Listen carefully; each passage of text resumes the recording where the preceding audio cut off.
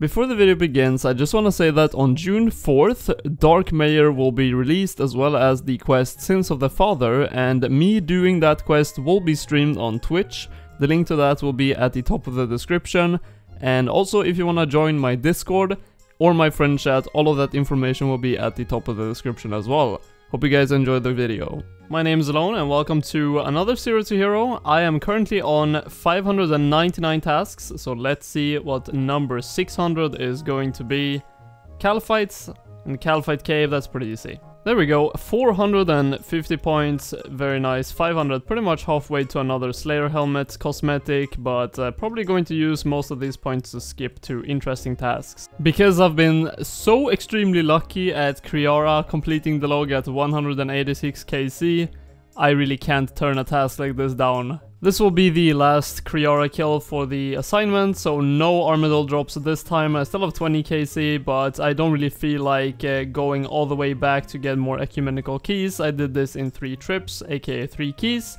So, just no armor item this time. Sins of the Father is a quest that will come out June the 4th, which is from now on about 2 weeks, and that will unlock the Darkmeyer area, which I'm not sure what it will include yet, but I know it will have an agility course and probably a lot of interesting stuff. So I'm going to spend this video to get ready for it and probably do a couple of other things as well. But the first things I need to do is Darkness of Hallowale, and I'm pretty sure I have already started it. There we go. So I do have all the requirements for this, so let's just do that completed now. Not too bad at all. The Darkness of Hallowale completed for a lot of experience actually. I think that's an agility level as well. Let's see, 71 agility, and I will actually put all these experienced homes in agility. I think it's 3 for 2000 experience every single time, so 6000 more agility experience. I actually didn't know this, but A Taste of Hope is a new quest that came out with the Theater of Blood, so it's going to be pretty interesting to do this. I know there's a boss fight in this quest, and I'm not sure how hard it is, but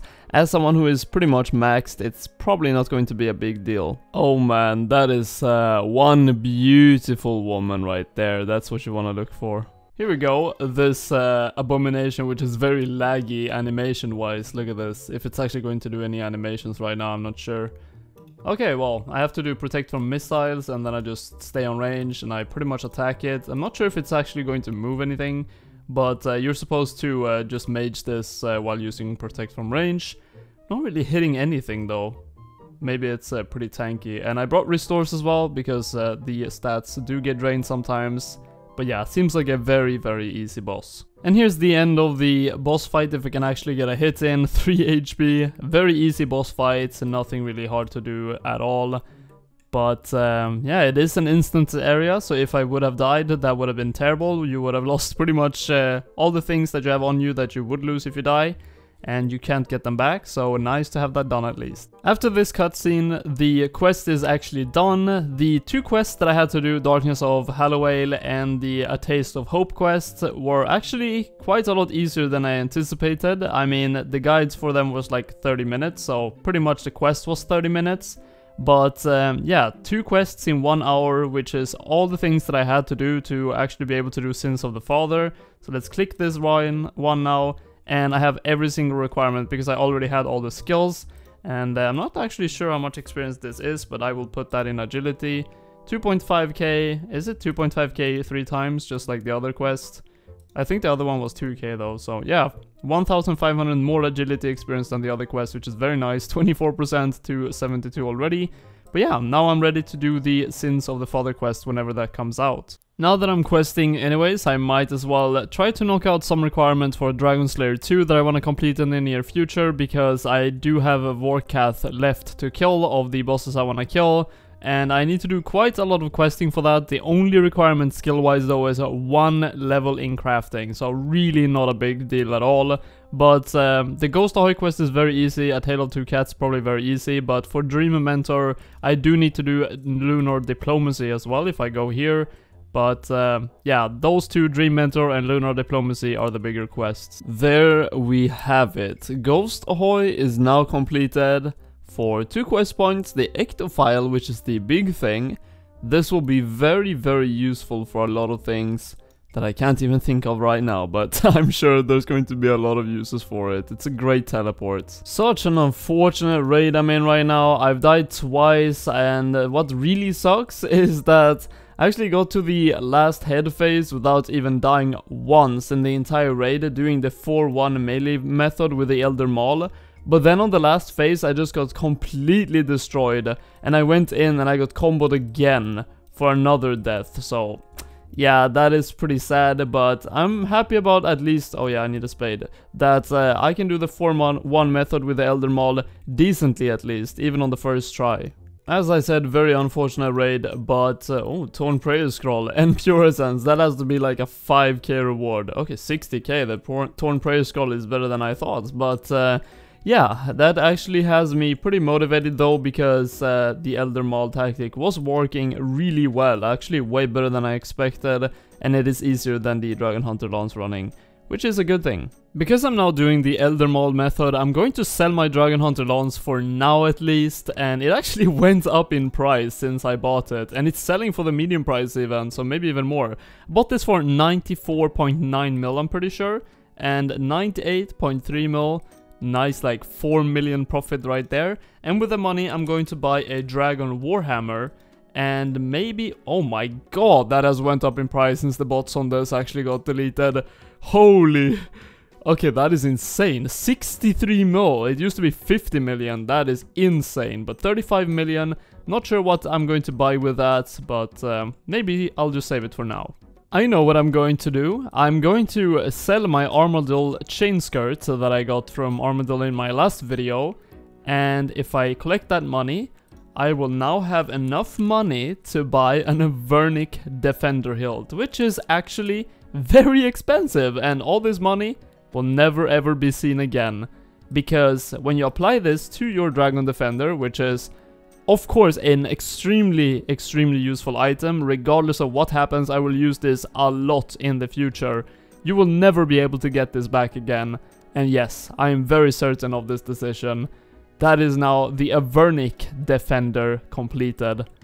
That is amazing. So on my first attempt with the Elder Maul, running with no deaths, aka I only have one inventory of brews, this is how far I got. I got both hands to 1 HP pretty much, but then I had no supplies left, so I need like 3 brews, I think, for the head phase. Something like that I usually use. So I'm like 3 brews of being able to do a no death Olm, which is pretty nice. One of the bosses I still haven't killed yet, which is a very easy boss that I just want to take off the list, is the Giant Mole. But to make it a bit easier, you can complete the Hard Diary, which unlocks so that you don't have to bring a light source in there, as well as an arrow over the boss wherever the boss goes, pretty much. So it will make the whole boss like 10 times easier. There's quite a lot of things that I have to do, but shouldn't be too bad. Look at this painting. I've done rat catchers before, but I've never noticed this. If you examine it, it says a really bad portrait of the king. Yeah, it's not wrong. Look at that face, man. Completed the medium dire now, so only the hard left, and for this I had to complete pretty much the entire rat catchers quest, which is a real pain quest to do.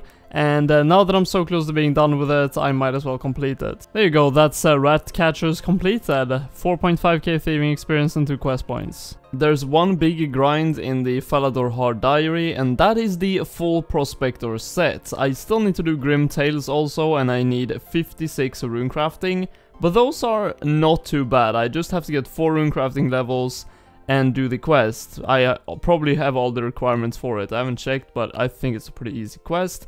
But the big one is I have to wear full Prospector, which costs 180 gold nuggets, and I have 35 now, so this will be quite a long grind, but I will be back when I have completed it. Can we get the last piece of the Prospector set? I only need 1 nugget. Oh, 2, perfect. Okay, so I can now buy the last Prospector piece, and that took a long time, I'm not gonna lie, that took a very... Oh, I have to pin. There we go, I have my 60 nuggets, but yeah, that took a very long time. I'm going to buy the last piece here, and I started with 71 mining, and I ended up with, after all these, 75 with Motherlode mine. It was pretty AFK, but very time consuming. The money, of course, is not very good, but we have the full set. So I just wanted to put this into the video because I was like 99% sure this was a scam or like a lure. Because this ultimate Iron Man was dropping all this stuff, and I was like, yeah, why would he not pick it up on his alt account that's just standing outside the wilderness? Like, I'm not a threat or anything. So, of course, it is a lure, and I just wanted to show it, so I just went in and died. I had nothing on me that I would lose. The PKer that killed me got my fire tiara. That was literally it. And I just ran back and picked up the orange juice as well that I need for runecraft boosting for the hard diary step that I need to do for the Falador one. But yeah, don't get tricked by that, just wanted to put it in here. If you see something like that, don't get baited. I didn't want to level all the way from 52 to 56 runecrafting, so I just went with a boost. And you need to make a full inventory of runes. I need to drop that and pick up a rune essence. And that's the hard diary step completed with only 52 runecrafting. So I have 2 steps left on the diary, kill the giant mole, and then I have to do Grimtails to equip a dwarven helmet. But the thing is, actually it's only the arrow that you get. You don't actually get this fireplace. You need to do making friends with my arm first. And I don't really want to do that, so I'm just going to always bring a bullseye lantern. It's not a big deal, but yeah, I have to kill the mole one time without the arrow, which shouldn't be too bad. Okay, there we go, that's the first mole kill, and these are not noted yet because I need the hard diary for that. But I actually want to see what one kill is actually worth. Let's see, let's put all this in. Wait, they're actually 6.6k each. That's not bad, 18k for the one mole kill. And now Grimtails is done. I'm at 215 quest points. There can't be that many quests left I have to do before I have quest cape, but that's a lot of experience in different skills. Agility, thieving, those are the better ones I would say, and farming is pretty good as well. But I needed to do this for the last step of the diary, which is all the way down here. Equip a dwarven helmet within the dwarven mines. So let's do that right now. Here we go, last step about to be done. Boom, and now I just have to go and get the hard reward. I must have blanked out completely when I did the quests in the beginning of the video. I was putting all the experience on agility because I'm so used to it from RS3 way back in the day. It's like every time I get these things, I'm like, oh, agility, that's easy. But you don't want to do that, you want to do it on runecrafting. So in the future when I get experience books, this is a skill I will always put it on. 15,000 experience. I'm almost 54 from that. That's very, very nice. Awesome experience. But now I can actually do a giant mole efficiently. So this arrow right here is why I wanted to do the diaries. When the boss actually digs down, it will show the arrow wherever it goes on the map where I have to go. 84, that's a massive hit. I'm actually very close to 99 strength as well, so maybe on the grind of killing some giant mole, I will actually achieve that. Will I be able to kill this? Is it time-based? I'm going to assume it's time-based when it actually digs down. Well, that was easy. And also these are now noted. So that's probably quite a lot of money actually. They were like 20k drop right there.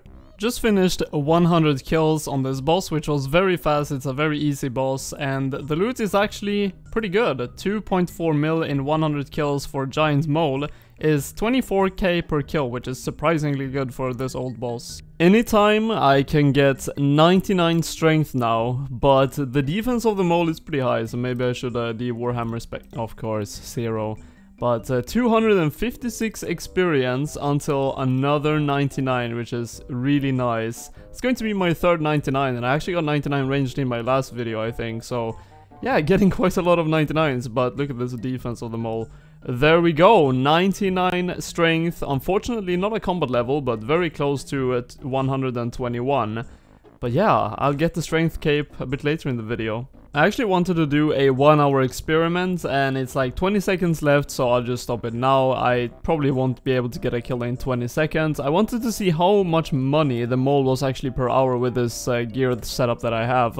My current KC is 176, and before this 1 hour I had a total loot of 2.8 million. So let's see how much money I made in 59 minutes and 37 seconds. To 4.2 million! That's like 1.5 mil in 1 hour from the giant mole. That is extremely good for such an easy boss to do. And the pet is 1 in 3,000, so actually if you do 3,000 kills, you probably make like close to 50 million from this boss, I would assume. It's actually, wait, it's actually way more than that. That's insane. That's quite good profit if you're going for this pet. By the way, it's 71 million that you make from 3000 kills, which is pretty insane. I think 200 kill count is a good place to stop for the giant mole right now. I definitely do want to kill this boss more in the future. I did quite enjoy doing it. It's pretty fast, and the money, as you saw in the last clip, is not that bad. So yeah, definitely I will probably hunt this pet in the fairly near future. And let's go and get that 99 strength cape. Let's get the strength skill cape for 99k. Sure. There we go, looking good as always. I don't really like the emote for this skill cape. It's pretty boring, I think, just weightlifting. But I would say most of the skill cape emotes are not that great. But yeah, pretty nice cape regardless. I think the green color with the red is pretty nice. And another 99 down is always awesome. Bossing wise this video, we didn't make too much progress, but we did actually add a bit of KC to Kriara, and we also added of course the 200 mole kill count on the first slider. And on the second one there really isn't anything except 2 kill counts to the Chambers of Xeric, which I'm slowly now and then working towards getting that deathless run on. But that will do it for this video. I do hope you guys did enjoy it, and if you did, please leave a like and subscribe to my channel if you want to see more of my content. I'm really hyped about the Darkmeyer release, and I probably will be making content on it, or for sure I will be making content on it. And also the stream June 4th will be my first Twitch stream, and I hope that goes well, and I hope you guys will show up to watch the content. But yeah, if you wanna watch more of my content, click any of the videos on the screen right now, and please, God, can you go out? Please dismiss. But yeah, hope you guys did enjoy it, as I said, and I'll see you in the next one, guys. Take care.